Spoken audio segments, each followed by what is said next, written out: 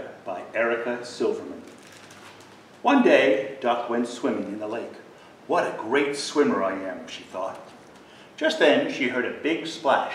Greetings, Duck, said Gander. Hi, Gander, watch me swim. Duck paddled as fast as she could. Not bad, said Gander, but I'm faster. Let's race, said Duck. Ready, set, go.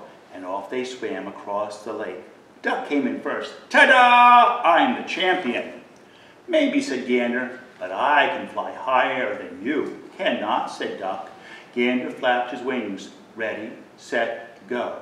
And up they flew above the spruce trees. Gander flew higher. I'm the champion of champions. No, you aren't, said Duck. Yes, I am, said Gander. Thud, thump, they landed side by side. Duck fluffed out her feathers. She waddled back and forth.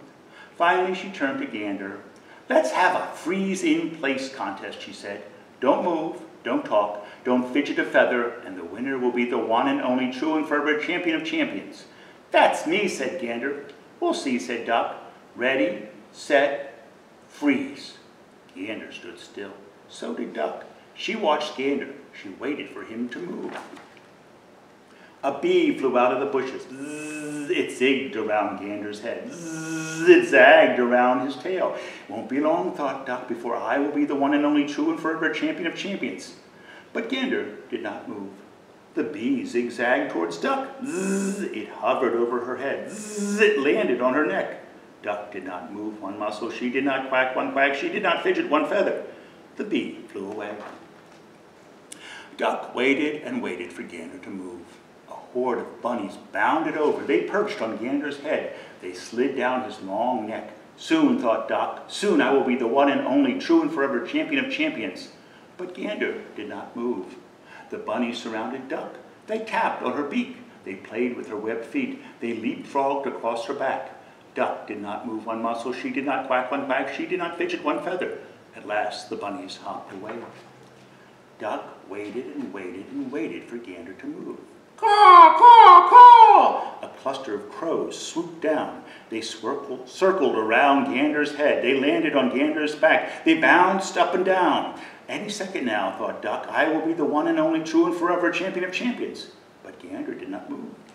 The crows swarmed around Duck. They fluttered their wings in her face. They cawed in her ears. They tickled her tail feathers.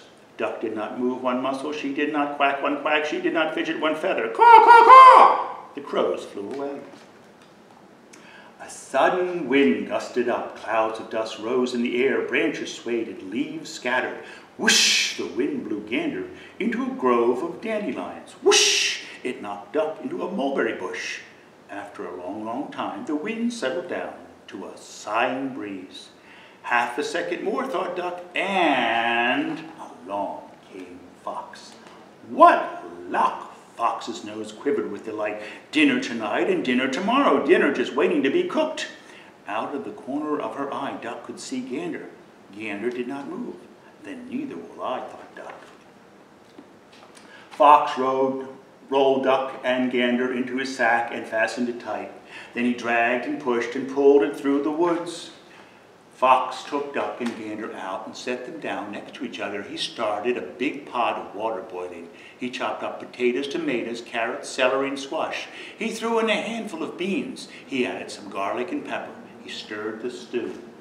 Then he turned and looked at Gander. Gander did not move one muscle. He did not quack one quack. He did not fidget one feather. Neither did Duck. Eyes sparkling, Fox pointed from one to the other. Eeny, meeny, miny, mander, cook a duck or cook a gander. My tummy says to pick this one, and that is why, oh, you. Fox carried Gander over to the pot. Gander has to move now, thought Duck, but Gander did not. Fox opened the lid. Clouds of hot steam billowed out. Move, Gander, please move, thought Duck, but Gander did not. What if Gander can't move, thought Duck? What if he's too afraid? Fox lifted Gander high. In we go! Don't cook my friend! Duck snapped at Fox's tail. She nipped at his nose. Help! Help! Fox dropped Gander and went running off into the woods. Duck and Gander watched him go. Duck sighed. Well, Gander, I guess you win the freeze-in-place contest. Maybe, said Gander, but you, Duck, are the one and only true and forever champion of champions. I am? Duck stared at Gander. Then she smiled and puffed out her feathers. Yes, I suppose I am. Gander peeked into the pot. Smells good. Shall we eat? And they ate the whole pot of Fox's delicious vegetable stew.